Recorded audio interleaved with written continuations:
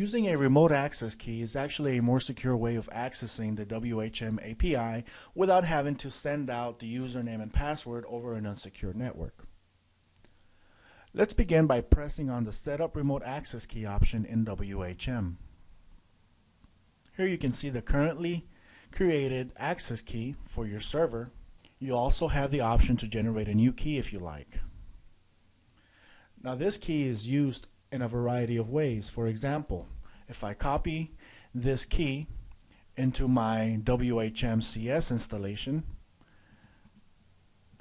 I can now use the remote access key instead of the username and password to have WHM CS directly connect with my server and automate the creation, suspensions, and unsuspensions of the various accounts without having to completely expose my server to security issues.